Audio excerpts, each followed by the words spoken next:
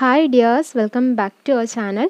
ഇന്ന് നമ്മൾ ചെയ്യാൻ പോകുന്നത് നമ്മുടെ കയ്യിലുള്ള പ്ലെയിൻ കുർത്തിയിൽ നെക്കിലും അതുപോലെ സ്ലീവിലും ചെയ്യാൻ പറ്റുന്ന ഒരു ഡിസൈൻ ആണ്. അപ്പം വീഡിയോയിലേക്ക് പോകുന്നതിന് മുന്നേ ഇതുപോലത്തെ വീഡിയോസ് ഒക്കെ ഇഷ്ടമായിട്ടുള്ളവർ മറക്കാതെ ചാനൽ സബ്സ്ക്രൈബ് ചെയ്യണം. നോട്ടിഫിക്കേഷൻ കിട്ടാനായിട്ട് ബെൽ ഐക്കൺ കൂടെ ക്ലിക്ക് ചെയ്യണം. പിന്നെ നമ്മൾ ഇതിന്റെ സ്ലീവിൽ ചെയ്യുമ്പോൾ സ്ലീവിന്റെ കുറച്ച് താഴത്തെ ഭാഗത്ത് കുറച്ചൊന്ന് സ്റ്റിച്ച് വിടിപ്പിച്ചിട്ട് വേണം ചെയ്യാനായിട്ട്, അല്ലാതെ നമുക്ക് ചെയ്യാൻ കുറച്ച് ബുദ്ധിമുട്ടാണ്. പിന്നെ എംബ്രോയിഡറി ഫ്രെയിം വെക്കേണ്ട ആവശ്യമില്ല സ്ലീവിൽ. ഈ നെക്ക് ചെയ്യുന്ന സെയിം തന്നെയാണ് നമ്മൾ സ്ലീവിലും ചെയ്യുന്നത്, പക്ഷേ കുറച്ച് സ്റ്റിച്ച് ഒന്ന് അഴിച്ചിട്ട് ചെയ്യണമെന്നേ ഉള്ളൂ. അപ്പോൾ നമുക്കിതെങ്ങനെയാണ് ചെയ്യുന്നതെന്ന് നോക്കാം. ആദ്യം തന്നെ ഇതിപ്പോൾ നമ്മളുടെ നെക്കാണെന്നുണ്ടെങ്കിൽ ഇതിൻ്റെ സെൻറ്ററിൽ നിന്ന് നമ്മൾ അപ്പുറത്തേക്കും ഇപ്പുറത്തേക്കും 4 ഇഞ്ചിനേക്കാളും കുറച്ചും കൂടി ഒന്ന് കുറച്ചിട്ട് ഇതുപോലെ ഈക്വലായിട്ട് ടേപ്പ് വെച്ചിട്ടാണെങ്കിൽ അങ്ങനെ മാർക്ക് ചെയ്യണം. കണ്ടില്ലേ, ഇതുപോലെ നെക്ക് ഫുള്ളൊന്ന് മാർക്ക് ചെയ്തെടുക്കുക. നമുക്ക് ആ ഒരു കറക്റ്റ് സ്പേസ് കിട്ടാൻ വേണ്ടിയിട്ടാണ് ഇങ്ങനെ ചെയ്യുന്നത്. ഇനി നമ്മൾ താഴത്തേക്കും നിങ്ങൾക്ക് എത്രയാണോ ആ ഒരു ഡിസൈൻ്റെ ആ ഒരു ലെങ്ത്ത് വേണ്ടത് അത്രയും തന്നെ ഇതുപോലെ മാർക്ക് ചെയ്ത് കൊടുക്കുക. ഞാനിവിടെ 2 ഇഞ്ചില്ല, ആ ഒരു ഇതിലാണ് മാർക്ക് ചെയ്തേക്കുന്നത്. ഒരു 1.25 കുറച്ചും കൂടി ഉണ്ട്, അത്രയാണ് മാർക്ക് ചെയ്തേക്കുന്നത്. അപ്പം ഇത് നമുക്ക് ടേപ്പ് വെച്ചിട്ട് മാർക്ക് ചെയ്യാം. എന്നിട്ട് ഇത് കണ്ടില്ലേ, ഇതുപോലെ ഒന്ന് വരച്ചു കൊടുക്കുകയാണ് നമ്മളുടെ മെറ്റീരിയലിലും ഇതുപോലെ തന്നെ വരച്ചു കൊടുക്കുക. ആദ്യം ഒരു വലിയ ഈ ഒരു എസ് പോലെ വരയ്ക്കുക, അതിനുശേഷം ചെറുത് വരയ്ക്കുക. അങ്ങനെ ഓൾട്ടർനേറ്റീവായിട്ട് ചെറുതും വലുതും ഇതുപോലെ വരയ്ക്കുക. പിന്നെ അപ്പുറത്തെ സൈഡിലേക്ക് വരുമ്പോൾ ഇതിൻ്റെ ജസ്റ്റ് ഓപ്പോസിറ്റ് ഡയറക്ഷൻ പോലെ വരും. ആ എസ് തിരിച്ചിടുന്ന പോലെ ഇല്ലേ, അതുപോലെ മാർക്ക് ചെയ്യുക നമ്മൾ, അല്ല അതുപോലെ വരയ്ക്കുക. അപ്പോൾ ഇങ്ങനെയാണ് നമ്മളുടെ മെറ്റീരിയൽ വരച്ചെടുക്കേണ്ടത്. നെക്ക് കുറച്ചിങ്ങനെ കർവ് ഷേപ്പാണല്ലോ, പക്ഷേ സ്ലീവ് നമ്മൾ സ്ട്രെയിറ്റ് ആയിട്ടല്ല ചെയ്യുന്നത്. അപ്പം സ്ട്രെയിറ്റ് ആയിട്ട് ഈ ഒരു ഡിസൈൻ വരച്ചാൽ മതി, ഇതുപോലെ. എന്നിട്ട് നമ്മൾ ഈ നെക്ക് ചെയ്യുന്ന പോലെ തന്നെ ചെയ്തു പോവുക. പിന്നെ നിങ്ങളുടെ കയ്യിലുള്ള എംബ്രോയിഡറി ഫ്രെയിം നിങ്ങളുടെ നെക്കിൻ്റെ ആ ഒരു സൈസിന് കറക്റ്റ് ഫിറ്റ് ആണെന്നുണ്ടെങ്കിൽ നിങ്ങൾക്ക് ഫുള്ള് ഫ്രെയിം വെച്ച് ചെയ്യാം. അതല്ലാതെ ആണെങ്കിൽ കുറച്ച് ഭാഗം, അവസാനത്തെ കുറച്ച് ഭാഗമൊക്കെ നമുക്ക് ഫ്രെയിം ഇല്ലാതെയും ചെയ്യാം. അതുകൊണ്ട് വലിയ വ്യത്യാസമൊന്നും വരാനില്ല. എനിക്കിപ്പം ഷൂട്ട് ചെയ്യുന്നതുകൊണ്ടാണ് ഞാൻ എല്ലാം ഇങ്ങനെ ഫ്രെയിം വെച്ചിട്ട് ചെയ്യുന്നത്. പിന്നെ നമ്മൾ സ്ലീവിൽ ചെയ്യുമ്പോൾ ഫ്രെയിം വെക്കേണ്ട ആവശ്യമൊന്നുമില്ല. അപ്പോൾ ഞാൻ ഇതുപോലെ മാർക്ക് ചെയ്തിട്ടുണ്ട്. ഇനി നമുക്ക് ഇത് കണ്ടില്ലേ, ഇങ്ങനത്തെ ഗോൾഡൻ ബീഡ്സ് വേണം ഇത് ചെയ്യാനായിട്ട്, ഷുഗർ ബീഡ്സ്. അതല്ലാതെ പിന്നെ ഗോൾഡൻ്റെ ബീഡ്സ് വേണം, കുറച്ചും കൂടെ സൈസുള്ള. അതിപ്പം ഹാഫ് ബീഡ്സ് ആണെങ്കിലും കുഴപ്പമൊന്നുമില്ല. ആദ്യം തന്നെ ഞാൻ ലെങ്ത്ത് കൂടിയതിലാണ് ചെയ്തേക്കുന്നത്. അപ്പം ആദ്യം ഒരു 9 ഷുഗർ ബീഡ്സ് എടുത്തു, പിന്നെ ഒരു ഗോൾഡൻ ബീഡ്സ് എടുത്തു. എന്നിട്ട് ഇത് കണ്ടില്ല, ആ ഒരു ഷേപ്പിൽ ഇതുപോലെ വെച്ച് കൊടുക്കുകയാണ് ചെയ്യുന്നത്. ഒരുപാട് ബീഡ്സ് എടുക്കുമ്പോൾ നമുക്ക് എന്താ ചെയ്യേണ്ടതെന്ന് വെച്ചാൽ ഇതിൻ്റെ സെൻറ്ററിലായിട്ട് ഒന്നും കൂടി ഇതുപോലെ ഒന്ന് ലോക്ക് ചെയ്ത് കൊടുക്കണം. അതല്ലാതെ ആണെങ്കിൽ കുറച്ച് ബീഡ്സ് എടുത്ത് നമ്മൾ ചെയ്യുവാണെങ്കിൽ നമുക്ക് അങ്ങനെ ഇടയ്ക്കിടയ്ക്ക് ഇതുപോലെ സെൻറ്ററിൽ നിന്ന് ഇങ്ങനെ ലോക്ക് ചെയ്ത് കൊടുക്കേണ്ട ആവശ്യം വരില്ല. അങ്ങനെയും ചെയ്ത് കാണിക്കുന്നുണ്ട്.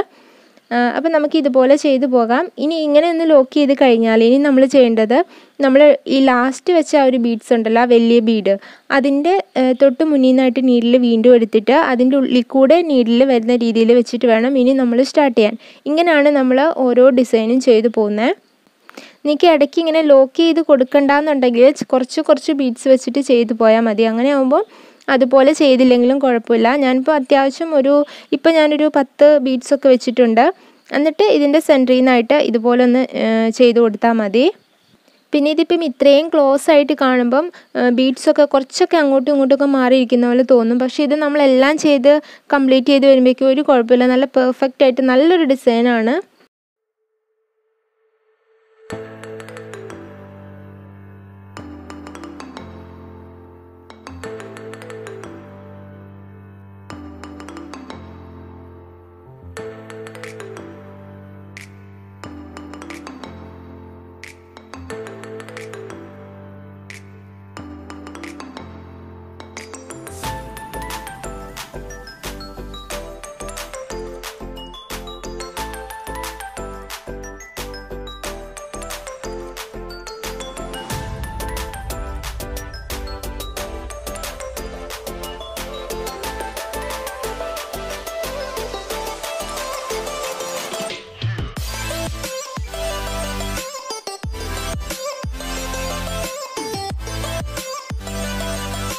ഒന്ന് ചെയ്ത് കഴിഞ്ഞാൽ നമ്മളതിൻ്റെ ബാക്ക് സൈഡിലായിട്ട് ഇതുപോലെ ഒന്ന് കെട്ടിയിട്ട് കൊടുക്കാം.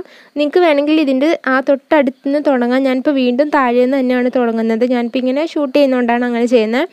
നിങ്ങൾക്കല്ലാതെ ഇതിനോട് ചേർന്ന മുകളിൽ നിന്ന് തന്നെ തുടങ്ങിയാലും കുഴപ്പമില്ല അടുത്തത് സ്റ്റാർട്ട് ചെയ്യുന്നത്.